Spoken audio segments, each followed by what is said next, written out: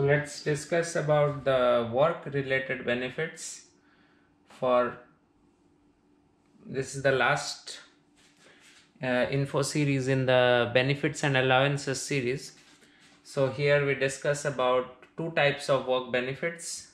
I will give you only partial view based on my experience because I am doing a PhD here in Europe. Most places in Europe or in Netherlands, doing a PhD is considered as a job. So I have a work contract, and non-PhD is mostly, I won't be discussing this, but still while discussing about the benefits you get during a PhD, or maybe I will also highlight some common points between both PhD and non-PhD, like what are the common points for both that can maybe, I don't know, like help you to gain some insights. So let's focus on the PhD. I mean, what you get as a work benefit, common things. So first is when you join working in Netherlands, if you are coming from approximately 100 or 150 kilometers away from the location you are joining, if you are coming away from this much distance, then they generally pay you some compensation. Like in my case, it was like 50% of the trip that cost you from that location to that location. So in my case, I transferred from Delft to the south of Netherlands, Valkenburg. So it cost me like 200 euros to move all my things and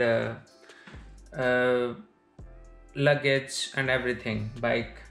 So they paid me 100 euros, that is like 50% of this. So that is one benefit. And another, so whatever I'm speaking now actually is common benefit for both PhD and non-PhD. It's not only you get it as a PhD. Whenever you go in a business trip or for a conference, so then also you get your full flights and food and everything, allowances, everything. Once you come back and show them the receipts, it is common everywhere. So you get full refund of your trip and all the expenses that you made there related to the trip, like food and traveling and everything. And next is the main thing, because when you get the salary in Netherlands, the salary is paid like in every month you get a salary, and automatically the tax is deducted from your salary. So when you receive the salary, what happens is that you pay the tax, but you also get some bonus at the end of the year. You get a bonus. So in that you have two types of bonus. One is your holiday bonus, I mean the holiday allowance, and the second one is your 13th month allowance. So actually what you can do to get the benefit is that, I don't remember exactly, but this is also a common thing for both PhD and non-PhD. It applies for both. So what you can do is, so each of these allowances pay you around, after tax, it will be around 8% of your annual salary. You will get like holiday or 13th month allowance. So what you can do is that if you can go to your salary section or management, whoever handles this issue or the topic, and one of this allowance, either the 13th month or the holiday, I don't remember exactly, you can schedule it to pay you every month. Instead of paying at the end both the bonus, you can get one bonus at the end and one bonus every month. So what happens if you do it every month is, I don't want to again go into the details of the complicated calculations to waste both of your and my time. But what happens is, because you get every month one of the bonus, at the end you gain around, in my case, depending on my salary, it is around 100 to 200 euro I get extra at the end. If I had got the same thing at the end of the year, I would not have got this much money extra. So this is my advantage, 100 to 200 euro at the end of the year, because I get one of the bonus each month. And another benefit you can get is if you buy a bike or you buy anything. I mean, I think it is mostly bike, not.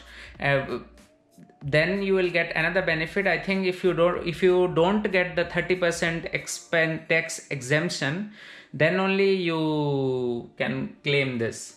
So if you buy a bike, then one of this end bonus you can, like, because what happens, your end bonus is approximately 8 to 9% of your annual salary, and they deduct 50% tax. So the bonus is more taxable as compared to your normal monthly salary. So what happens is that after it is taxed, it becomes relatively less. So if you buy a bike or certain items they have in the list, mostly it's people claim it in bikes, then you can ask for this compensation, like one of your end year bonus, they will subtract like your bonus amount without tax, bonus without tax minus the bike price. And there is a limit, I think, like you have to show the receipt, and there is some limit of 1,000 or I don't remember exactly. I think there's no limit, but it should be within 1,500 or something like that. So more you pay for the bike, the better is the chances of saving. So what happens is, this amount is non-taxable. The amount you pay for the bike becomes non-taxable. So suppose, take my example, the bonus is 2,200 euros without tax. My bike price is suppose 400 euros. Then the taxable amount now for me will be the rest of the amount, that is resulting after subtracting this two. So it will be like 1,800 euros. So now this will be taxed. So if you tax it 50%, so I pay 900 euros as tax now if I buy the bike in the first year.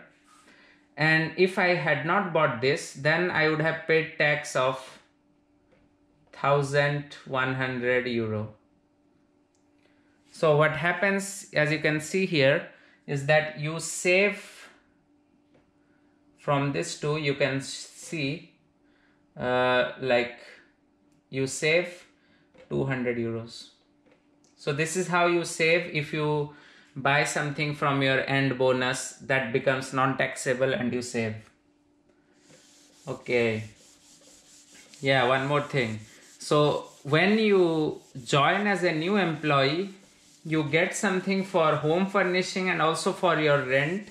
If you have a previous rent overlap in some place, then you also get like 50% of the amount of rent you pay extra, because you have to move cities, so you have to pay 1 month rent extra. So you get 50%. And you also get furnishing cost for arriving and furnishing your new home at the new place. So the furnishing cost is also approximately 8.1% of annual salary.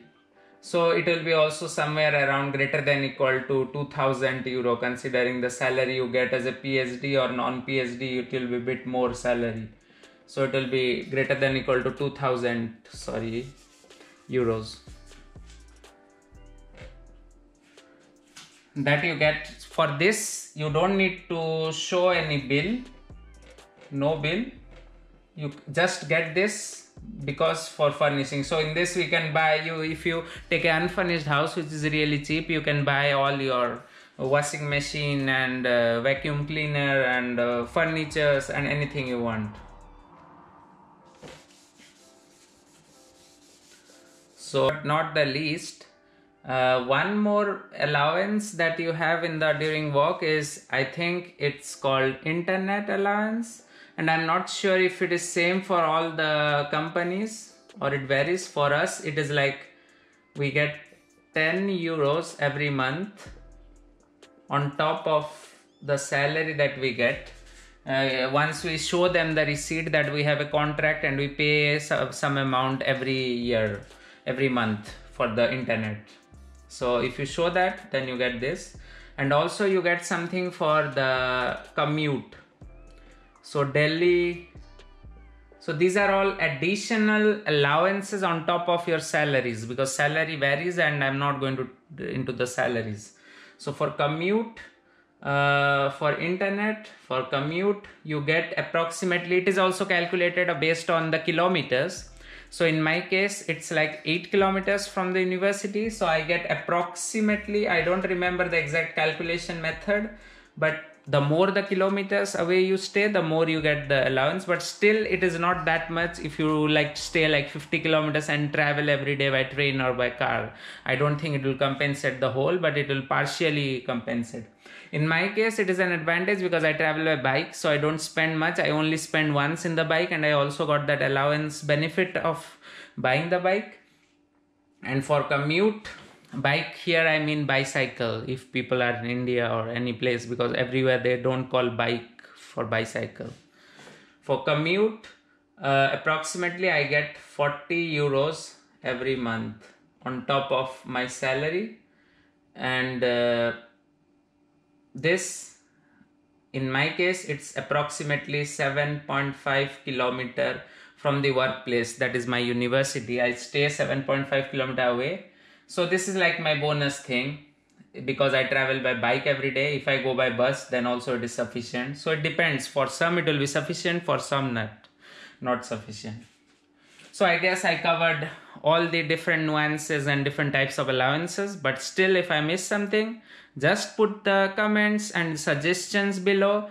And this brings an end to the information series for benefits and allowances. Also check my Quora blog. So this is one FAQ, and there will be more clusters which I have clustered in that blog. And if you leave comments, then it will be added up, and slowly within 1 or 2 months for this generation and also for the coming generation to Netherlands, this will serve as an information bank which can be like accessed from the years to come. So till next information series, bye.